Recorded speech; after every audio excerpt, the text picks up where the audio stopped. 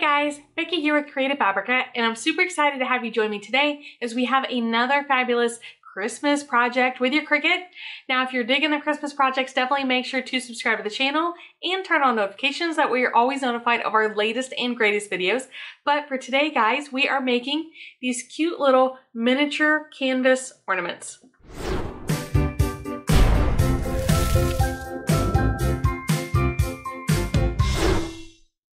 Alright guys, so here we are in Cricut Design Space. Of course, this is just a blank canvas, nothing special going on here just yet, but don't worry because we are going to change that.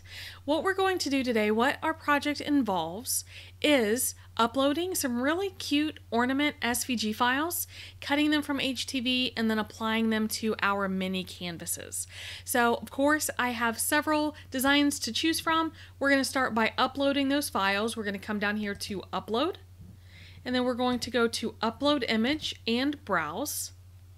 And then from our Downloads folder, we want to select this Christmas Ornament SVG.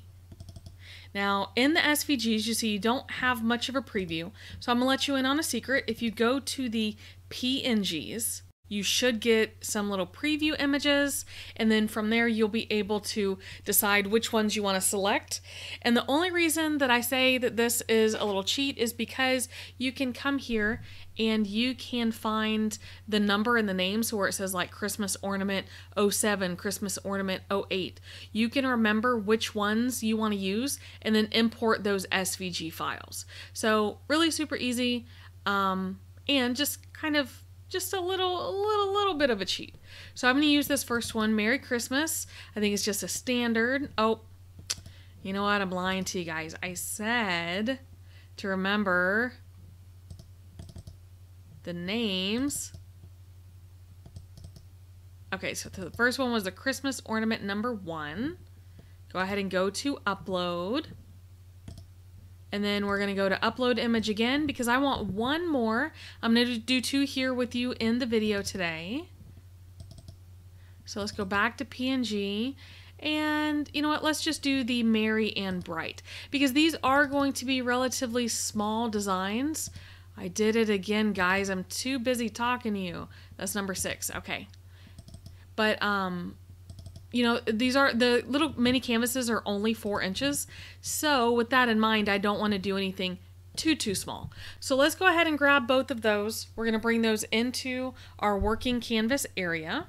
Looks like they import rather large. That's okay. Select one ornament. And guys, we're just going to go ahead and choose 3 inches for both of them. And then I want to show you more about sizing these, okay? Because, you know, my idea is always to set up a template. So we do have square canvases, so I'm going to create a square. We can color that in white. And then I want my square to be 4 inches because that's the size of our canvas. Now remember, when we're getting ready to press this, let's go ahead and send this to back. Okay, when I get ready to press this, I have to remember that the outside has a frame. Okay, so these can't be too large, but you don't want them to be too small so they look awkward. And it's not that you can't push it closer to the edges, but it's just harder to get them in the edges. You know what I mean? So what I'm going to do is I'm going to go ahead and select this and just center it. I think that's good. I think that's good. So that is, we're going to say 3.35. I'm sorry, 3.35. So then for this one, we will also do 3.35. Let's do it the other way. 3.35. There we go. All right. So we have 2 designs. We can go ahead and delete out our rectangle. We don't need it after sizing. And just for good measure, let's go ahead and attach both of these together. There we go. Now let's go ahead and click over to Make It. Now we are cutting these out of heat transfer vinyl today, so we're going to cut on a mat, and we are going to mirror. Now I'm going to separate these just a tiny bit. I don't want to go crazy, but I don't need a whole lot of vinyl there. Now let's go ahead and connect via Bluetooth. My material today is going to be Everyday Iron-On and we're going to go ahead and go load the material. Now I am going to cheat a little bit. I'm going to cut and weed these, and then what I want to focus on in the video portion is to show you my tips and tricks for pressing these designs and then finishing up our ornaments. All right, let's head on over. Alright guys, so here we are. As promised, I have already cut and weeded our HTV. I was fortunate enough to find 2 scraps that I had, so yay, but I just wanted to let you know why the carrier sheets are just a little bit tinted different. They're just 2 different brands, so I have a glue gun, and that's going to come into play later, along with some festive ribbon. And then I have my little Easy Press Mini. This is already preheated to the second line, so I hit the button twice. These are the mini canvases. Now these come in a 2-pack, very inexpensive. I got them from Michael's, but you can get them just about anywhere. They are, as you can see, 4x4, but they are just the cheap ones. There's nothing special about those. And this is what I was saying with them being on frames. Okay, so the key to any vinyl project with canvases is I need something that's going to allow me to press from the front. So I need something to put on the inside of this frame. So for my purposes today, I just grabbed, this is from a prior project that we did. And all I'm going to do is I'm going to fold this up. So usually I do one at a time. I can unfold it from the tea towel size that I had. And if we can just get it about the right size for the inside, maybe a tad bit smaller, because as we wrap it up, it'll start to get a little bigger. If I just go ahead and wrap my tea towel, there we go, that's pretty good. I just need something that I can hold or put under the back so that when I press down on this, I can get a decent amount of pressure, okay? So just keep that in mind. So I'm gonna go ahead and leave that there. I'm gonna grab one of my HTV, we'll just call them decals, my heat transfer vinyl decal, put it right on top, and I'm going to go ahead and grab my Easy Press, my little Easy Press Mini, and go ahead and tack it in. Now as I'm pressing, I can definitely feel where that ridge is, where the frame is, so that's why it's really awesome to use this little Easy Press Mini, because I get a better feel and control over it than I would with, trying to use a heat press or anything like that. So I'm just going to try it now. I don't have to worry too much about pressure because this isn't something that you're going to wash and wear. I want to apply some heat and then a decent amount of pressure so that it will adhere. Okay, so let's see how that turned out. Okay, there, done. Super cute, super easy. Let's go ahead and take the second one. Just gonna slide it right there on the inside. Why make this hard, Becky? There we go. Line it up, turn it over, grab your design. Now at first I thought that these designs were gonna be sized a little bit larger than what I wanted, but I'm actually really, really happy with the size of these. So again, I'm just kind of pressing all around.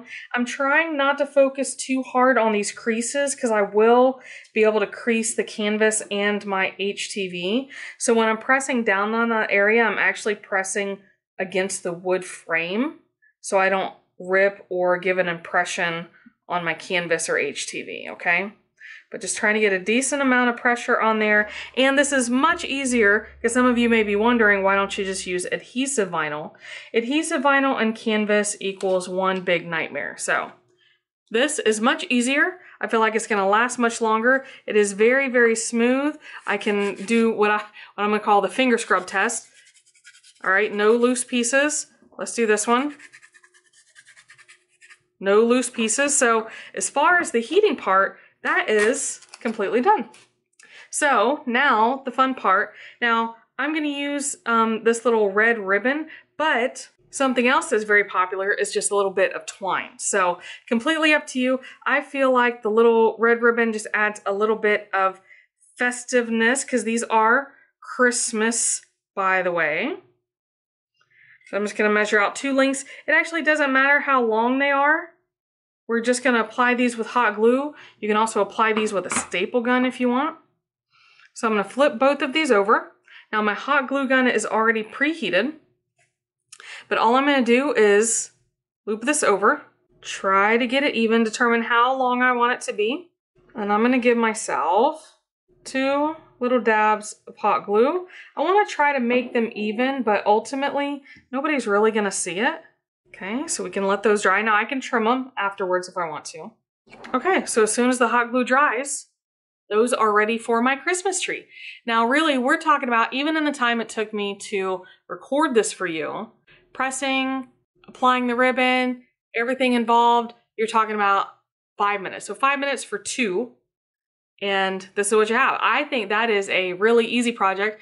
Now, obviously, setting up the designs, sizing them, a couple minutes, cutting and weeding, a couple minutes, but these are really easy to mass produce because the designs are so small and they're very inexpensive. So even if you don't use them as actual ornaments, they also make really good gift tags. They make really good door hangers. There's really a lot of things. You can make one of these hanging on a wine bottle. I mean, you can never go wrong with a little tiny baby canvas because they're always so incredibly cute, inexpensive, and easy to make. So hopefully you guys enjoyed the tutorial today. There we go. That is our project. So guys, what did you think about our super cute, super simple, super easy miniature canvas Christmas ornaments? Now, using them with heat transfer vinyl makes it so super easy. You know, you just add, I use the tea towel, you can use a shirt, you can use anything that you can just fold up a little square. I mean, heck, if you have to, you can use paper towels, literally anything that will be safe from that little bit of heat and provide enough pressure for you to adhere the heat transfer vinyl. So I really like them. I think they're absolutely adorable.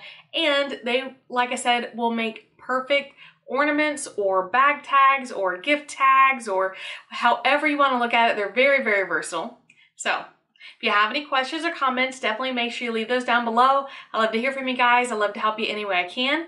And make sure to subscribe to the channel, turn on notifications, maybe share with a crafty friend. That way we can keep growing the channel and keep bringing you these really awesome videos. But for today, guys, I am going to wrap it up. I appreciate you. I appreciate you stopping by, and we'll see you again next time.